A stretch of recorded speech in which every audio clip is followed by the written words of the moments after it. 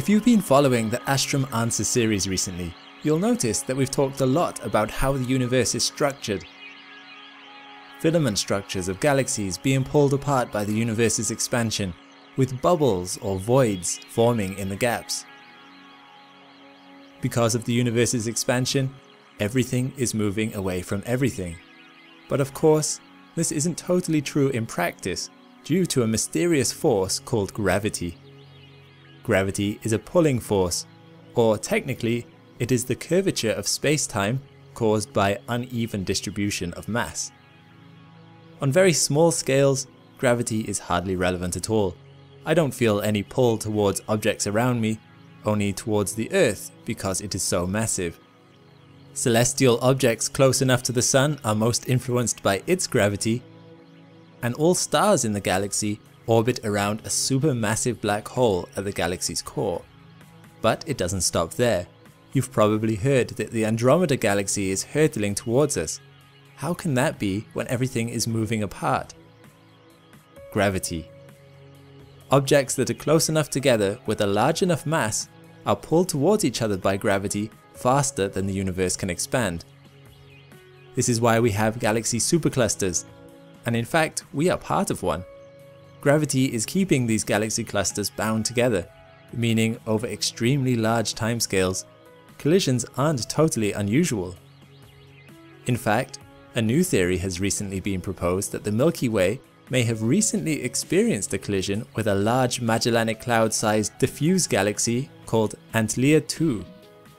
Scientists have discovered that the Milky Way has ripples consistent with it having had a collision in the past, but we couldn't pinpoint what it collided with until Gaia discovered the Antlia II galaxy hidden behind our galactic disk.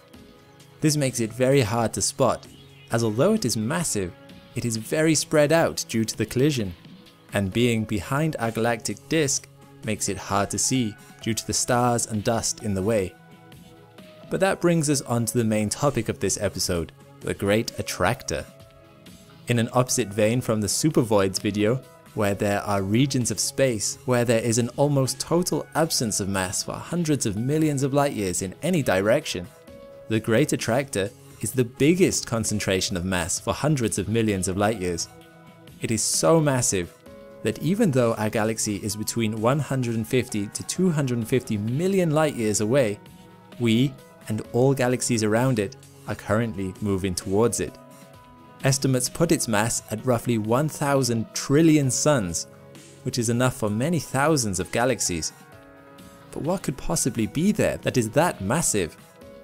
Well, for the longest time, it was a total mystery, because, like Antlia II, the region where the Great Attractor is located is hidden behind our galaxy's disk.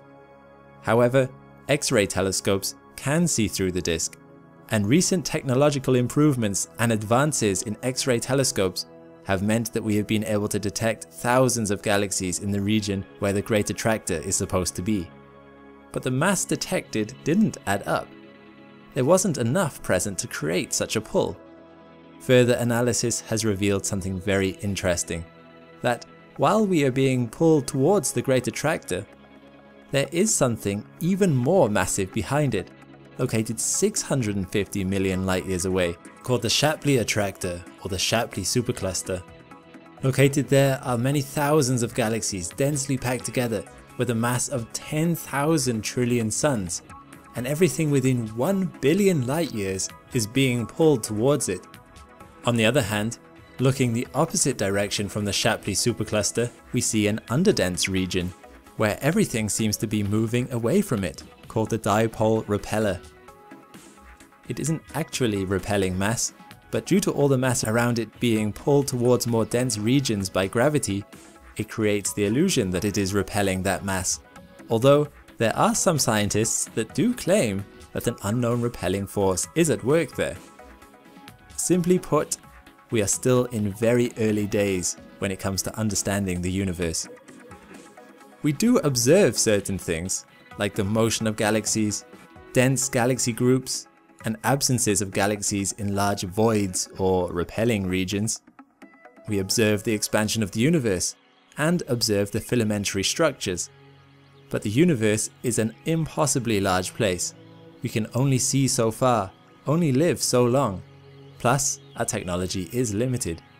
We have theories which try and explain what we see, but I really wouldn't be surprised to see these theories change as more data becomes accessible. Some may ask, what's the point then? However, I for one am hugely grateful for the bright minds working on this, as discovering our place in the universe is so fascinating. I'm glad humans have an insatiable need to explore and understand everything around them. This innate sense of wonder and curiosity is what drives the evolution of mankind, and I am excited to witness it.